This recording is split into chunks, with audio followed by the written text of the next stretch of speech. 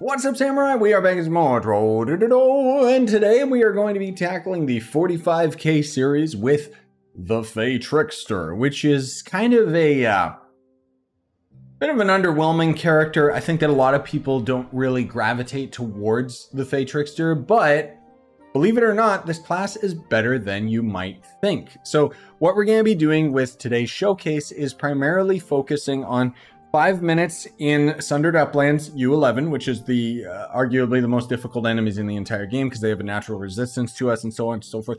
And then we're going to end up hopping in the delves and fighting a boss. So in a way, it kind of gives a good example of where this character ends up thriving, and I'll kind of leave my own input, letting you all know, can you main the character for this category or this category? Now, I'm not going to be using the hidden ring effect on my crystal ring, but the best ability objectively would either be mobilize, which makes it so that your ultimate will form into one large enchanted staff that has a it follows around the player instead of using your ult and then it's staying static and then you just leave and then that's it. The other one is Trick Boom, which is when taking damage, the Fae Trickster has a chance to spawn a glitter bomb at its location. I don't really know if the glitter bomb has an internal cooldown or how that one operates. Just generally speaking, I'm assuming it's not very good comparatively to using your ultimate. But anyways, I'm gonna try my best not to get tagged too many times just because of our nice passive Ego Blast. Thankfully, you know, I think our class gem changes that a little bit now, right? Yeah, makes it so that Ego Blast now requires an additional hit of damage, which as far as I know, it requires 4 hits now instead. Whoops, bombs aren't on my hotbar. Sorry about that. So, talking about the Fae Trickster. Fae Trickster always had a pretty decent amount of damage. It looks like I actually don't have the right stats. Yeah, I should have a little bit more attack speed, but unfortunately, I don't think that my staff has the attack speed. Because I got attack speed here. No, I got crit damage. Crit damage, energy regen. Oh, okay. One sec. Yeah, unfortunately, guys and gals, I don't think that I have a C4 face and hat set up for this specific scenario. I have these with crit damage, but I think I was waiting for the second stat reroll event because otherwise I got a little bit distracted and I didn't realize that I didn't have an attack speed set for magic classes. So unfortunately, all we've got is the staff right now, which you see has stability, which means that I literally just rerolled this to second stat as well. Anyways, just keep in mind that if we had attack speed, it would obviously make all the difference in the world for this character. I'm sorry about that though. I don't have another set of gear. So anyways, if we just look at our base attack, you can see as soon as Ego Blast triggered, that was that weird darkness effect that we had go on our character. Suddenly we were doing a heap ton more damage. The other thing too is if I throw down my glitter bombs, not only is it going to stun all the enemies, but I also need to throw down my clone guy, which doesn't seem to aggro anything. I don't know why. It kind of is, but it kind of isn't. I don't know. The thing is, I'm not going to be playing this character super optimally because I haven't mained Fae Trickster in probably many, many years, if ever. I remember grinding the character, but I don't remember like playing it too much. But you'll see that our damage, we can do 17 mil per shot. I'm going to have to wait until our Ego Blast triggers so that I can see, can we trigger more damage than that?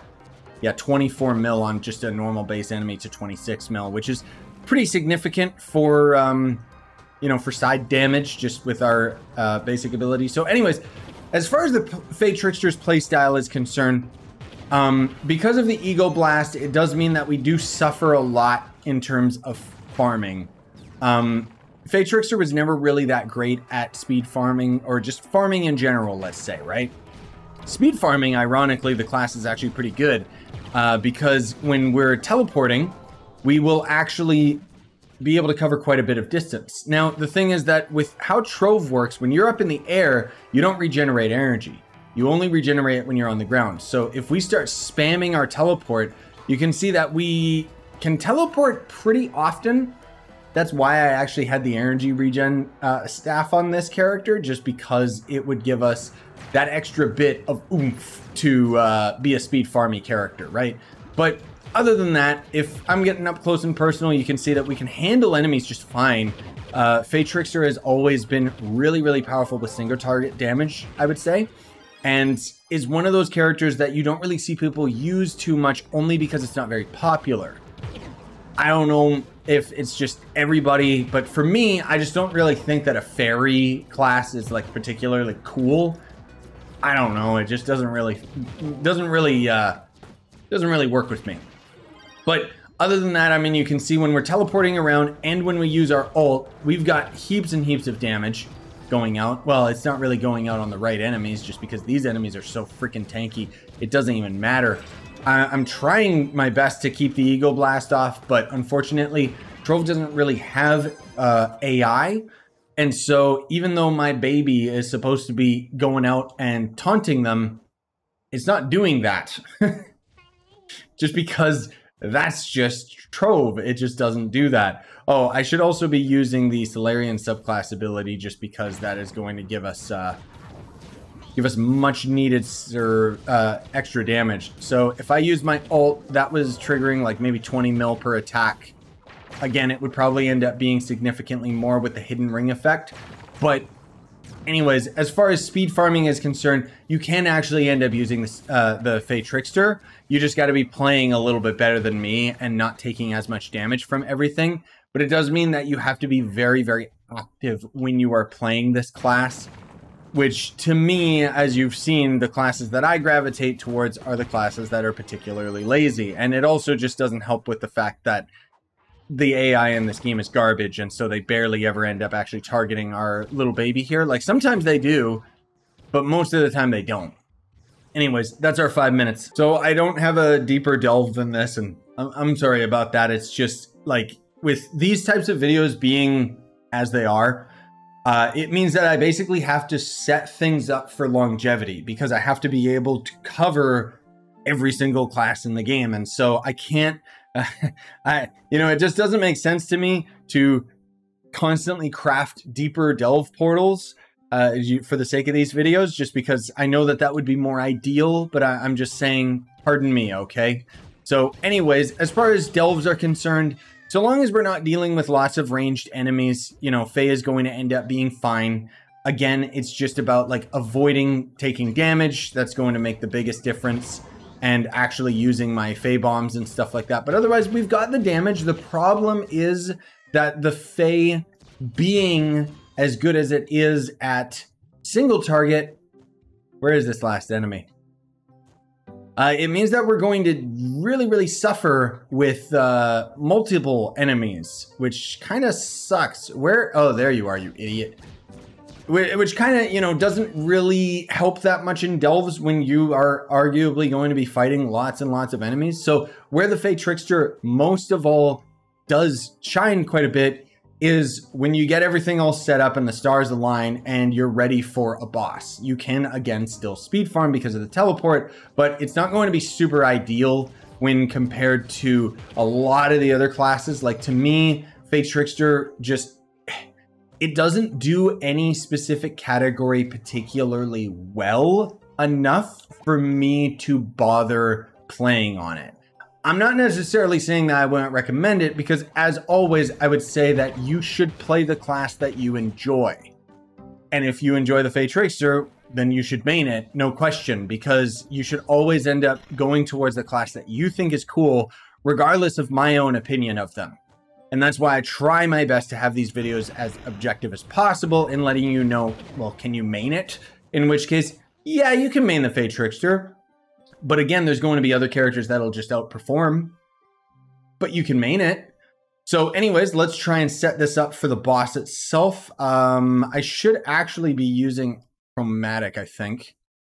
So we're going to do this, teleport, use our ult, use the flask, and spam bombs like a crazy person as well, because those are doing 100 mil damage, actually, as we can see. So is all of our... everything is actually damaging this guy like crazy. We got pretty good damage numbers, as you saw up there with the boss health bar. It's just, I don't know, I guess that boss was really tanky. Did it generate with a lot of health or something? Some enemies have reduced darkness, takes additional damage from players.